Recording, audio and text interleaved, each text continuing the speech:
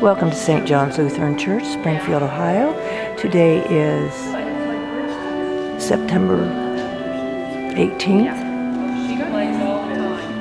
This is Communion Sunday. St. John's is located at 27 North Wittenberg Avenue, Springfield, Ohio. Our telephone number is 937-323-7508.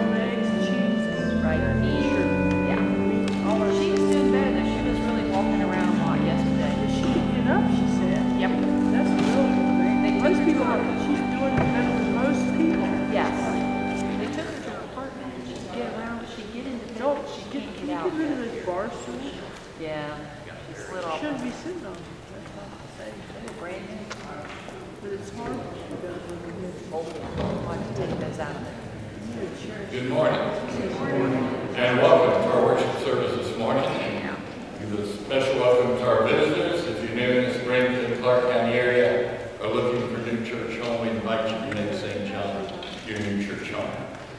Since this is a celebration of the Lord's Supper, all of the liturgy is in your bulletin. The only need for the red hymnal or for the hymns, and for our opening rite, the order of confession and forgiveness. Everything else is in your bulletin. So after we sing the opening, or after we do the confession and sing the opening hymn, then you go to page 2 in your bulletin and follow it through the service. So I now invite those who came without difficulty to stand as we turn to page 94 and prepare our hearts and minds for worship with the order of confession and forgiveness. In the name of the Father, and of the Son, and of the Holy Spirit. Amen. Almighty God, to whom our hearts are open, our desires known, and from whom no secrets are hidden, cleanse the thoughts of our hearts by the inspiration of your Holy Spirit, that we may perfectly love you and worthily magnify your holy name, through Jesus Christ our Lord. Amen. Let us confess our sin in the presence of God and of one another.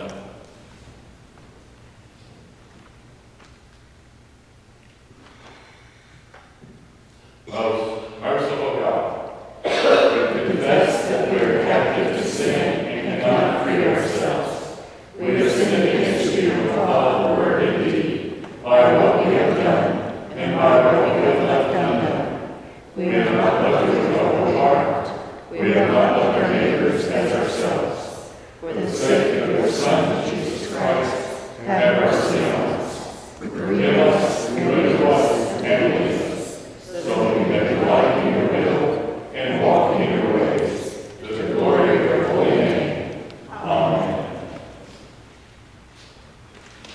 In the mercy of Almighty God, Jesus Christ was given to die for us, and for his sake, God forgives us all our sins.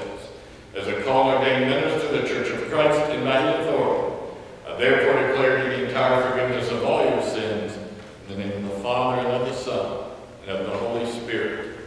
Amen. Let us now turn to hymn number 793, Be Thou My Vision, in the back of your worship. Hymn number 793, Be Thou My Vision. Welcome to St. John's Lutheran Church. This is the very old hymn, Be Thou My Vision. We should concentrate on the words, the beautiful words. It's an Irish hymn, 8th century. Imagine how old. Imagine how long the Christians have been singing this. It was translated by Eleanor H. Hull from the 8th century Irish hymn, Be Thou My Vision, Lord of my heart. Not all else to me, save thou art.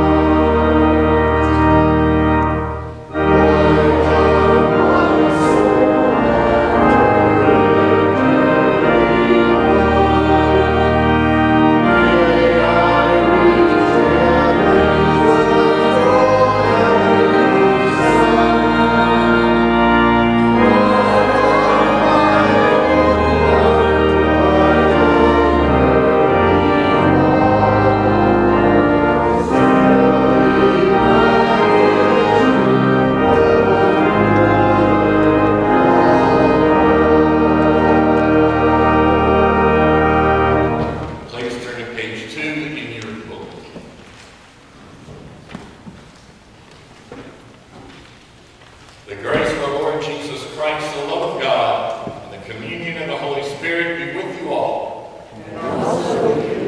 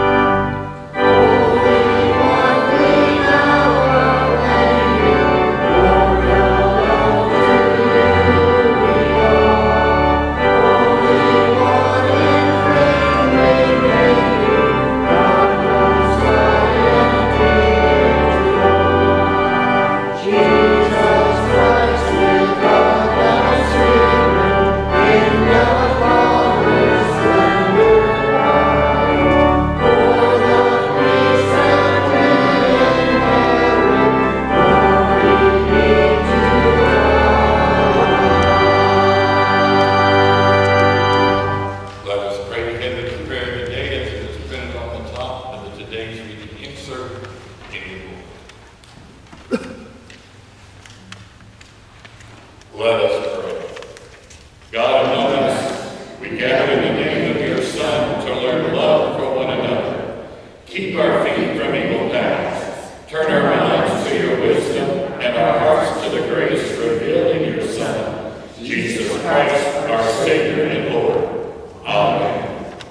You may be seated as we listen to the reading of God. This is September the 18th, 18th Sunday after Pentecost. The first reading is from Amos, 8th chapter.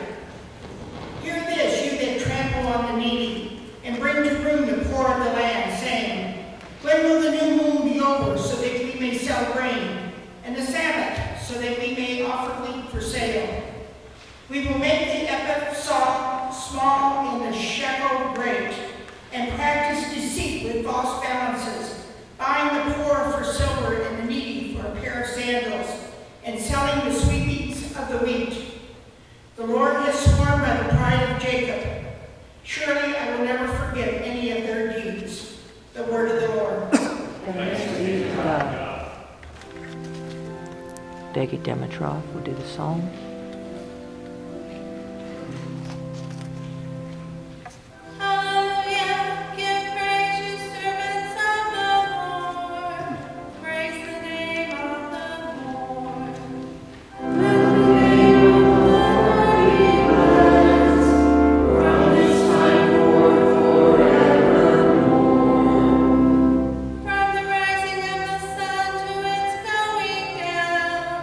Let the name of the Lord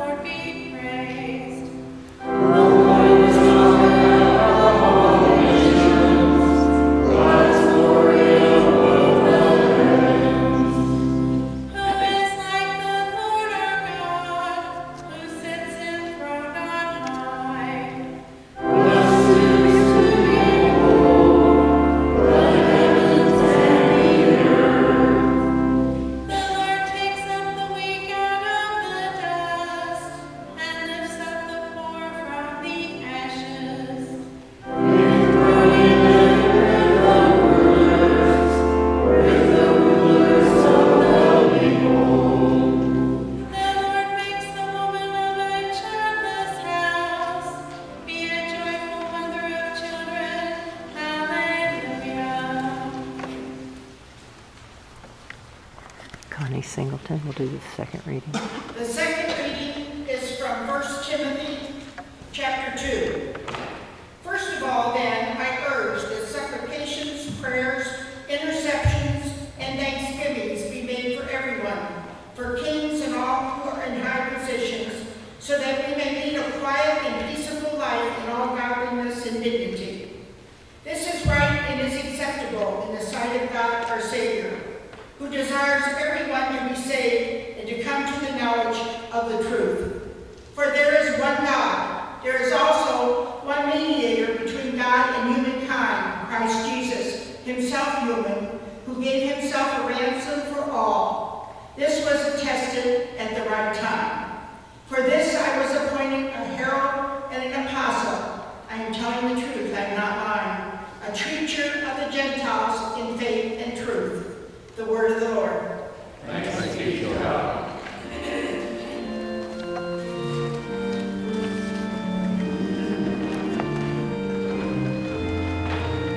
We're singing the gospel acclamation as Pastor John Pollock, our Pollock, is preparing, he's our pastor, Pastor Pollock, preparing to read the scripture, the Holy Gospel, Jesus' words.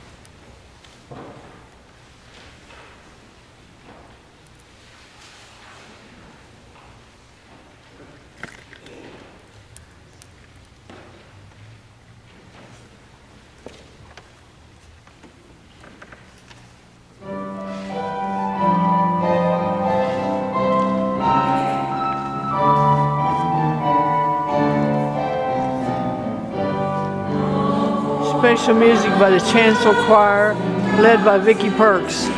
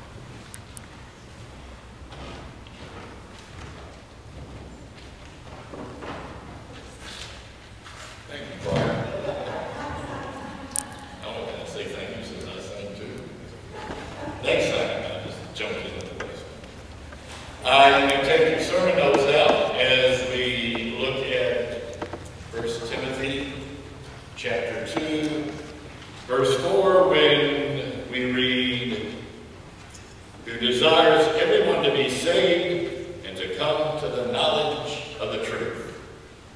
So this morning we're looking at God's often ignored wish expressed by St. Paul. Grace, mercy, and peace to you from God our Father and our Lord and Savior Jesus Christ. Amen. Way back in 1981, a Minnesota radio station reported on a news story from Southern California. It seemed that a man had stolen another man's VW Bug, and when the police found out all the information about the theft, they tried desperately to get hold of the thief who was driving the stolen car. They went as far as going onto the radio and TV, imploring the driver to pull over and to get out of the car. The reason being, unbeknownst to the thief, that box of saltine crackers that was laying there beside him was laced with poison. The owner of the car had bought the poison crackers for rat bait. And so the police were wanting to find the thief, not so much to arrest him for stealing the car, but so that he would not eat of the saltine crackers and die a horrible death from ingesting rat poison. Well, that little story, unfortunately, illustrates the relationship far too many people have with God. They see God as a giant policeman who is chasing after them in order to punish them. They do not realize that the reason God is chasing them through the Lord Jesus Christ is not to punish them, but to save them. To bring them into the kingdom of heaven. To bring them into the realm of salvation. And by their running away, they are ignoring God's greatest wish. God's greatest wish is the salvation of all people. And yet this wish is so often ignored. In our second reading for today from St. Paul's first letter to Timothy, the apostle urges Timothy and the whole church in Ephesus to pray for others. The reason he is imploring Timothy and the church to pray for others is to illustrate the fact, or emphasize the fact, that there is no one whose God's grace cannot reach. That there is no one who cannot be saved, no matter how bad they might be. But unfortunately, today, many people think otherwise. They think they're not good enough for God, and so they ignore God's wish, or they have been told by a mistaken church member that they are not good enough for God. And shame on that church member who would tell someone that they are not good enough for God.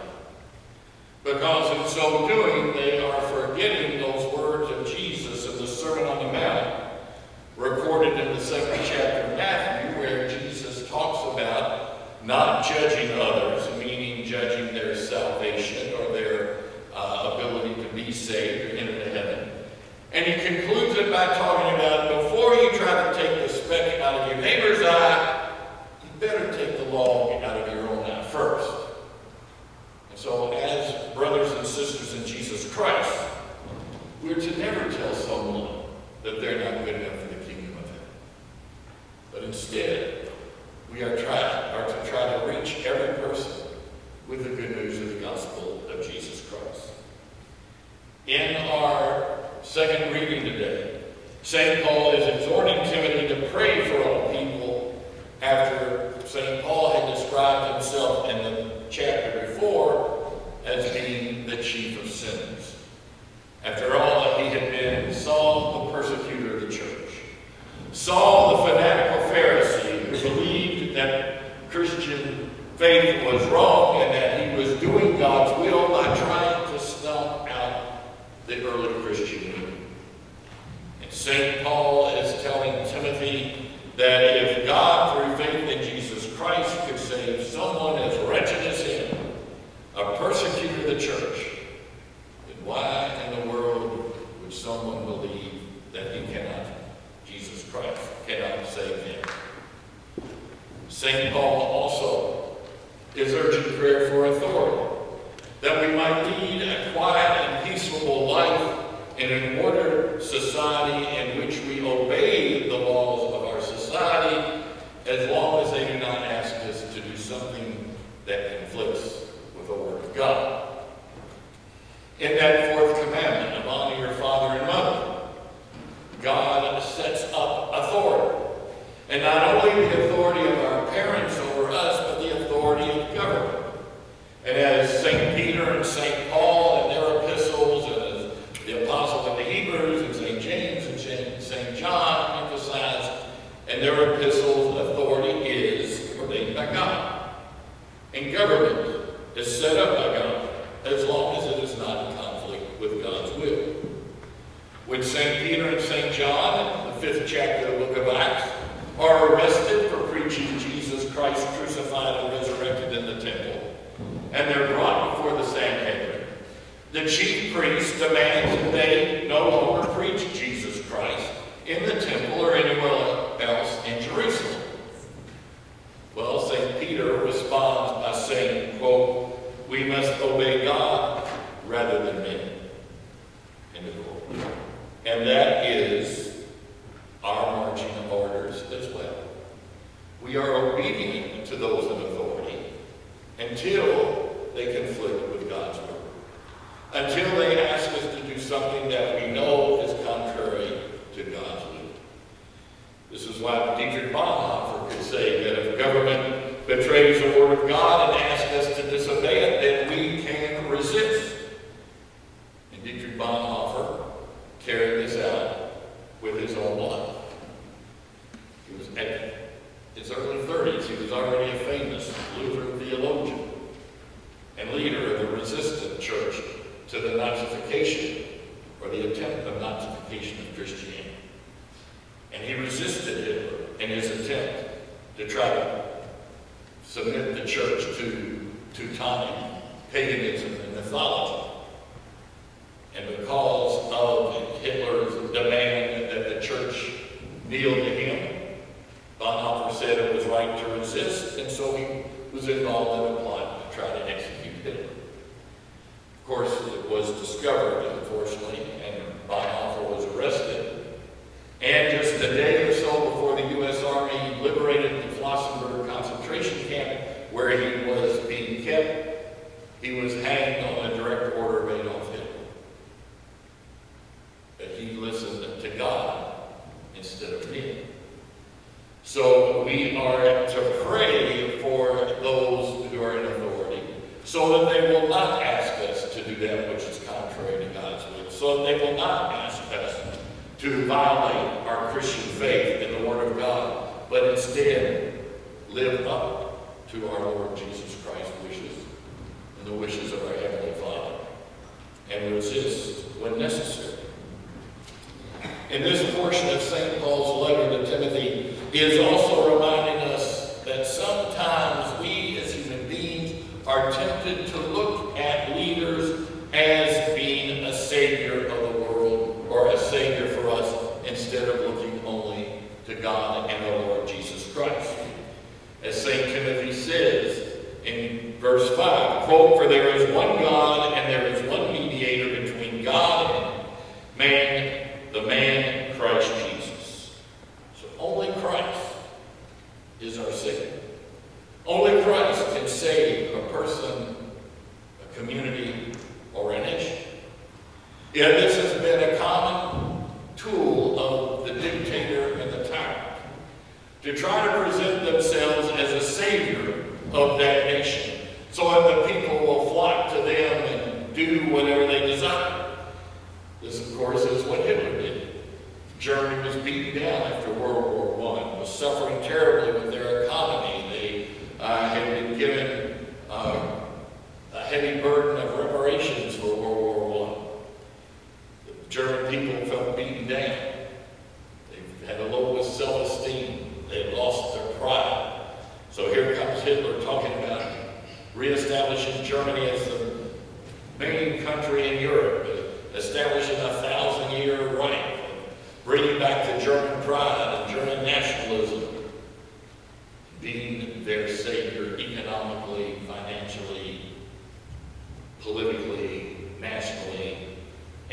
spiritually. And unfortunately, the people of Germany forgot their Christian values and succumbed to the phony Savior. And people still do it today. Phony leaders still try to be phony saviors. And we in America are not immune to such incidents ourselves, not by dictators or tyrants, but every 4 years we have a presidential election. Too often the heat of the election and the fanaticism of people supporting one candidate or another will push their candidates as they're the savior of America. Back when I was in seminary, 1976, Dr. George Farrell, some of you may recognize the name, and others probably won't, but Dr. Farrell was the chairman of the Department of Religion at the University of Iowa. He also was a Lutheran theologian and pastor. He had a national and international reputation for his theological works. We had come to Wittenberg to give a talk about faith in modern-day society, and he brought up the then ongoing presidential election. This was in the fall of '76. The election, as some of you will remember, because you're as old as I am, the election between Jimmy Carter and then President Gerald Ford, who had become president when President Nixon had to resign. And so in that contest, there was this kind of fanaticism on each side of presenting their presidential candidate as a savior of America. And if you voted for the other guy, America was doomed, and so forth. And Dr. Farrell reminded us in his speech that neither Jimmy Carter nor Gerald Ford were the savior of America. The savior of America was the person who, in the 1st century A.D., had been nailed to a cross outside the walls of Jerusalem near a garbage dump and had paid the price for the salvation of the world. And that politicians would come and go, presidents would come and go, but Jesus Christ remains forever. And so we must not fall into the trap of making Jesus Christ a human savior, looking at him strictly in political terms or economic terms or financial terms. That is not why Jesus Christ came into the world. He did not come to give us a playbook for one political party or another. He did not come into the world to give us a financial plan over another. He did not come to give us advice on our economic system. He came to save the world. He came so that God's most ignored wish might become true. The primary function of Jesus is for the salvation of human beings. This is why that night on the roof, when Nicodemus came to visit him in the cover of darkness, he said to Nicodemus those famous words known as the gospel in a nutshell. John 3:16.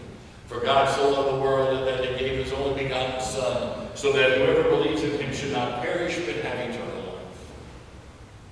And then in verse 17, for God sent his Son into the world not to condemn the world, not to be a policeman chasing you so he can arrest you. He sent him into the world not to condemn the world, but that the world might be saved through him.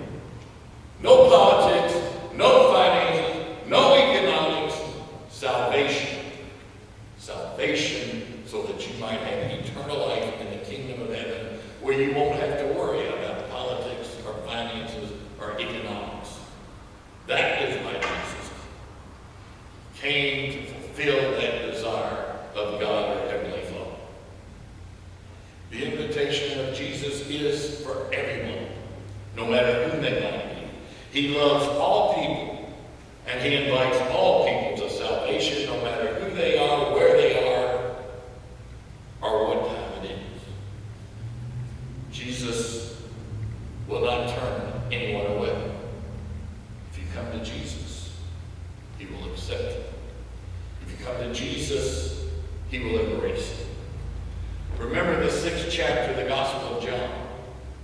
Jesus is talking to the crowds. And he says to them, quote, all that the Father gives me will come to me, and whoever comes to me I will never cast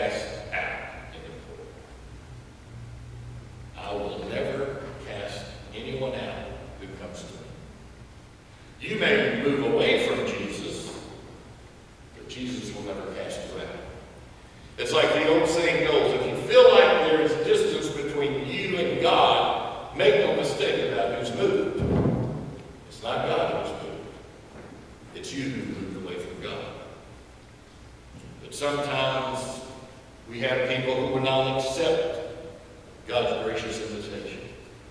I don't know if they think they know more than God, more than Jesus Christ or what, but they just will not accept that gift of salvation. But that's the only payment God will accept for the sins that we commit. As the old barber shop back home in Louisville said on its wall, it says, "In God we trust, all others pay cash. No checks, no credit cards. Cash is the only payment. Jesus Christ is the only payment for the sins that you commit. Jesus Christ is the only payment for the sins of the world. Jesus Christ is the only one who can reestablish that relationship between us and God the Father, which is broken because of the sins that we commit. And so why would anyone refuse that gracious invitation? We don't have to do anything. We don't have to earn it by abiding by a bunch of laws and rules and regulations governing everything from how we dress to how we fix our foods to how many steps we walk on the Lord's Day to how we greet people to how we interact with people. None of that is required. It's only that you believe that Jesus Christ suffered and died on that cross, that first Good Friday, to pay the debt of sin that you owe, so that instead of being outcast and separated from God, you can be a child of God, a brother and sister to Jesus Christ. In all of creation, only we humans are made in the image and likeness of God with a moral sense and moral awareness. Our animal friends have no such awareness, no such moral compass. They simply act from instinct and experience. And we're not animals. We are the creation of a Heavenly Father who made us in His image and likeness and breathed into us the breath of life. Yet ever since Adam and Eve chose to disobey God and His Word, we have all sinned and fall short of the glory of God. So we all need a Savior. And God's wish is that we come to salvation through His Son, Jesus Christ. Because of His great love for us, God wills that we all be saved, just like He desired Saul, the persecutor of the church, would be saved and become Paul, the apostle and missionary. There will be those, unfortunately, who will reject that gracious invitation. But for those of us who accept that invitation, for those of us who gather at the foot of the cross, for those of us who cling to the cross, for those of us who know that because Jesus suffered and died and rose again, we can face tomorrow, why hasn't Jesus returned? Why doesn't He return now and end all the pain and horror in the world? Well, St. Peter answers that question for us in his second letter when he says in 2 Peter chapter 3, verse 9, quote, "The Lord is not slow to fulfill His promise, as some count slowness, but is patient toward you, not wishing that any should perish, but that all should reach repentance." End of quote. Not wishing that any should perish, but that all have the opportunity to repent and be saved. So when Jesus Christ is chasing you, He's not chasing you to punish you. He's chasing you so that you do not take of the poison of the world and of the devil, but instead come to Him and have salvation. This is why St. Paul in our reading this morning is so earnestly praying and telling St. Timothy in the church to pray and petition God on behalf of all people, because the power of prayer can be very effective. St. Augustine, or Augustine, whichever you prefer, probably the second greatest theologian of the church, and had the second most influence on the theology of the church next to St. Paul, did not grow up a Christian. mother was a Christian, a devout Christian. But he and his father remained in the pagan Roman religion of their day. And St. Augustine became a professor of basically what we would say today was speech and communication. Back then they called it rhetoric. And he had a pretty good reputation as a professor of rhetoric, but he also was what we could refer to as a hedonist or a follower of the Playboy philosophy. He enjoyed satisfying the desires of the flesh, but his mother continued to pray earnestly for his salvation and for that of his father. Sure enough, one day, those prayers were answered. The father became a Christian, and St. Augustine became a Christian through the preaching and the guidance and the mentoring of St. Ambrose, who was Bishop of Milan at the time. So this is why we are asked to pray earnestly for those who yet answered the call to salvation by grace and faith, so that the power of the Holy Spirit may enter their lives, calling them through the gospel and bringing them to salvation. So do not reject God's often ignored wish and desire, but instead accept his gift of salvation, accept that Jesus Christ is the only and true Savior of the world, and pray for the salvation of others as well. Amen. Peace of God, which passes all understanding, keep your hearts and minds through Christ Jesus. Amen.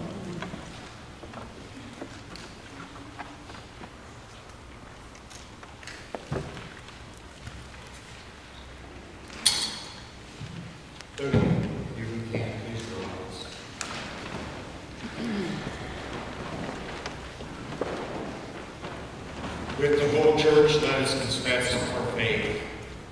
We believe in one God, Father the Almighty, maker of heaven and earth, of all that is seen and unseen. We believe in one Lord Jesus Christ, the only Son of God, eternally begotten of the Father, God from God, light from light, true God from true God, begotten and not made, of one being with the Father. Through him all things were made.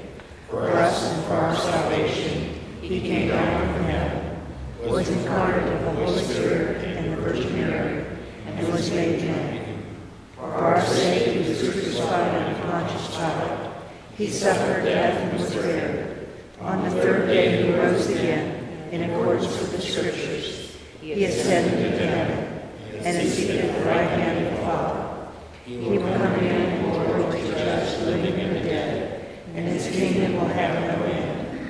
We believe in the Holy Spirit, the Lord, the giver of life, who proceeds from the Father and the Son, who with the Father and the Son is worshipped and glorified, who has spoken through the prophets. We believe in one holy Catholic and apostolic Church.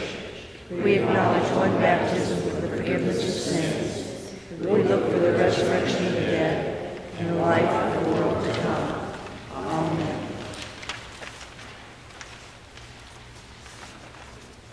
with confidence in God's saving grace, let us pray for the church and for all God's creation in need. Our response today is, Lord, hear our prayer. For the leaders of the world, that they may guide us into ways of peace. For all the world, we pray. Lord, hear our prayer. For those who are poor and hungry, that they may be responsive to their needs, we pray. Lord, hear our prayer. For the community that will be faithful with what we have been given and learn to serve you all our days, we pray. Lord, hear our prayer. For all who ill and for all who need safekeeping, that we may reach out to comfort and protect them, we pray. Lord, hear our prayer. For those who spread the gospel throughout the world, that the truth of God's love through Jesus Christ might be proclaimed, we pray. Lord, hear our prayer. For all who have suffered for their faith, and for those who have died peacefully, that we may one day join them in heaven, we pray. Lord, hear our prayer. Hear these and all our prayers, O God, in the name of our Savior, Jesus Jesus Christ. Amen.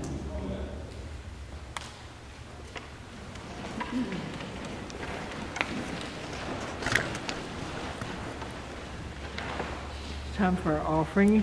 Bill and Mary Nevius are our ushers for today. Harvey Baker, worship assistant. You see the acolytes bringing forward the offering plates. Connie Singleton has been our reader. We announced that there's a birthday celebration for Bill Stump. Bill thought it was this Sunday, but it's next Sunday, September the 24th, 2 to 4 p.m., St. John's Lutheran Church. Bill will celebrate his 90th birthday. Come for cake and ice cream. And just bring warm wishes, no gifts. Bill is now in Oakwood. He fell. He's getting better. Very devout church member, Bill Stump. Please come for his birthday party. We have today Holy Communion. We receive God's blessing. God does not desire that any be saved. And we are saved by receiving the body and blood of Jesus Christ. We have eternal life, a great gift. All we have to do is believe. Repent, love God, love others, and believe. Our closing hymn will be the Church of Christ in Every Age. That will be after O Lamb of God. The flowers on the chancel stands today are presented by Pam Riggs in loving memory of her mother, Georgia Kramer, also by Nelson Klopfenstein in loving memory of the anniversary of the death of Virginia Sharp on September the 18th. These are the flowers that are in the front, live flowers, beautiful flowers. They'll be taken to the shut-ins at Masonic Home, Oakwood, at Forest Land, places where we have shut-ins.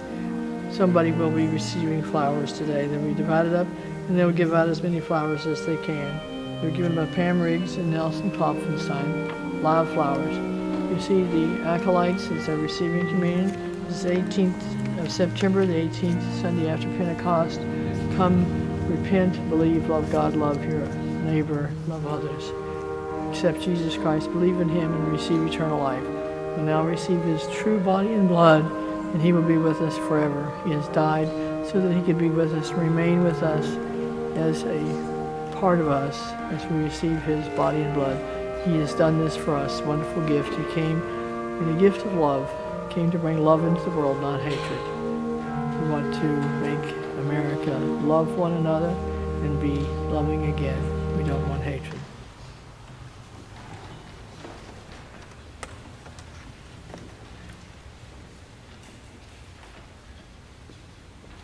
Let us pray. Holy God, gracious and merciful, you bring forth food from the earth and nourish your whole creation. Turn our hearts for those who hunger in any way, that all may know your care. And prepare us now to the feast of the bread of life, Jesus Christ, our Savior and Lord. Amen. St. John practices an open communion. For all those who are baptized and believe in Jesus Christ as a personal Lord and Savior, who believe his body and blood are truly present as we gather at this table and are of communion age in their own individual congregation, we invite them and encourage to come forth with us this day as we gather at the table of our Lord. We continue our celebration with a great thanksgiving on page 6 in your book. The Lord be with you. And also with you. Lift up your hearts. We lift them to the Lord. Let us give thanks to the Lord our God. It is right to give our thanks and praise. It is indeed right, our duty and our joy. We should all times and in all places give thanks and praise to Almighty and merciful God through our Savior Jesus Christ, who on this day overcame death and the grave, and by his glorious resurrection opened to us a way of everlasting life.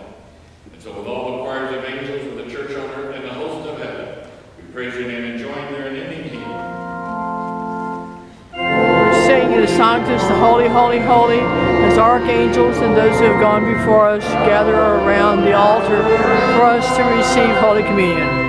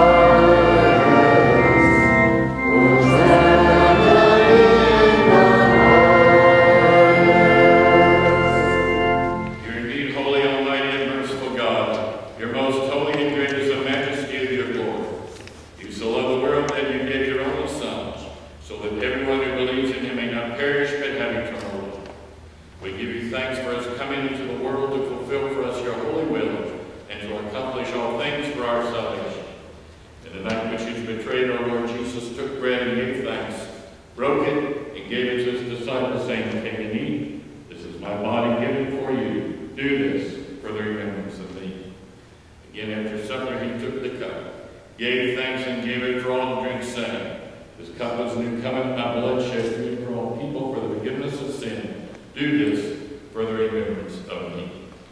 For as often as we eat of this bread and drink from this cup, we proclaim the Lord's death until he comes.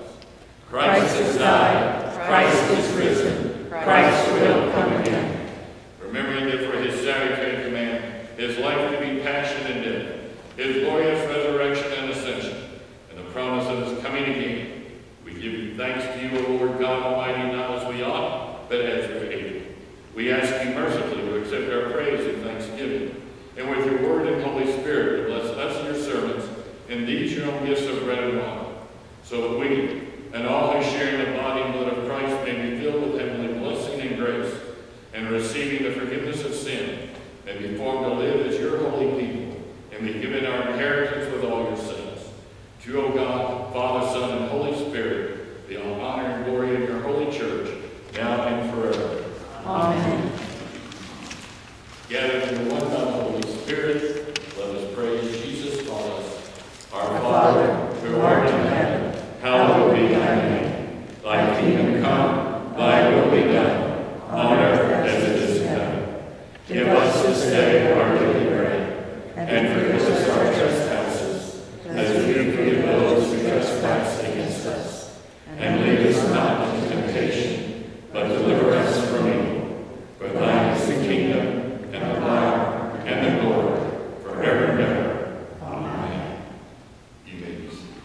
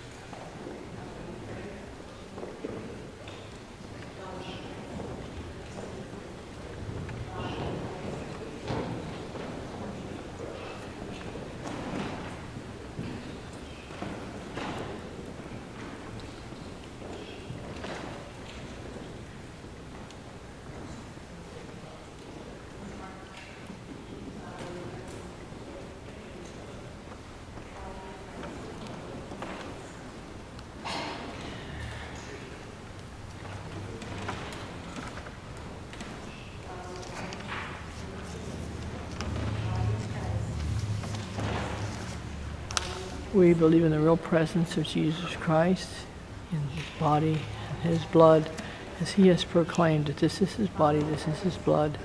And in John has written that this will give us eternal life. We're taking communion, we're receiving Jesus Christ with all the people who have gone before us, with our angels and archangels. This is a wonderful blessing, a wonderful mystery. It will help us to live a loving life, to love God and love others, and to have eternal life, to see God's face, to be with Jesus, to be with those who are loved, who love us in heaven forever.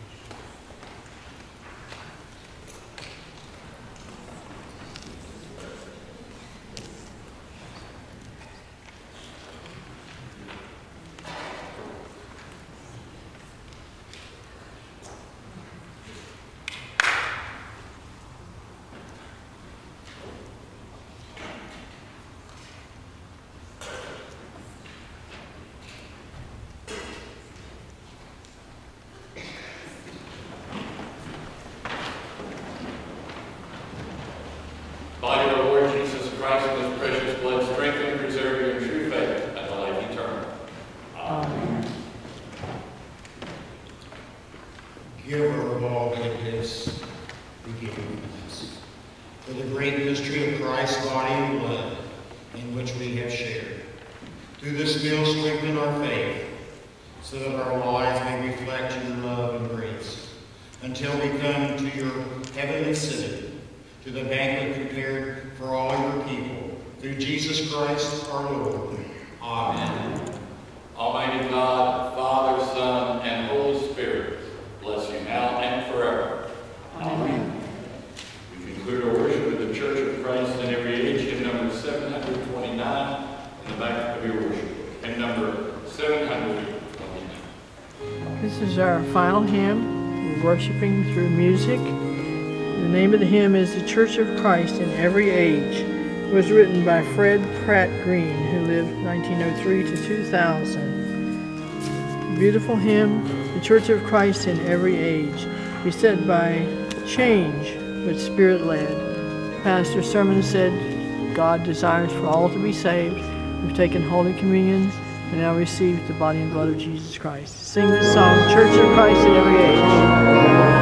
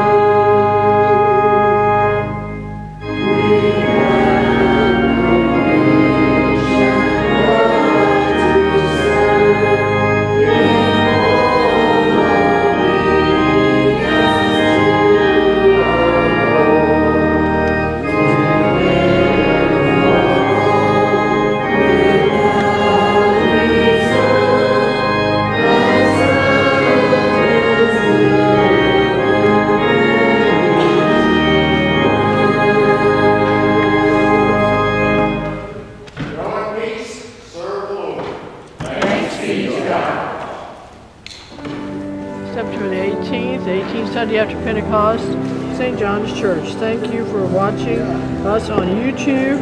Tune in anytime. We're happy to bring you this service. Our church offers a Christian school program, although it's not up and running now. We're hoping to get our school and daycare running by January. We're looking for an administrator. We're looking to the board because there's a school to help us. We've been in school for 60 years, and we hope to continue. If you're interested in our school, call 325-4311. 325-4311. Call the church office. And then they'll use the school office. And we'll try to get our school going again. I hope and pray that you will worship with us in person, worship with us on YouTube. Come help us feed the poor. We feed 8,000 families a month. So please come and help us feed the poor. We have an outreach closet. We have a service on Wednesday night, which you can receive Holy Communion, the body and blood of Christ, every single week. And then the first Sunday and the third Sunday every month at the church, the body and blood of Jesus Christ you can receive. He'll be with you forever. He died so he could come back and save us and be with us. I hope and pray that God will continue to bless and keep you this day and all your days. We'll pray for you. Continue to pray for us in our YouTube ministry. Dr. Sally Abbott, your announcer, Linda Fox is the videographer, James Pompusius, Karen Dietrich, all help with the service.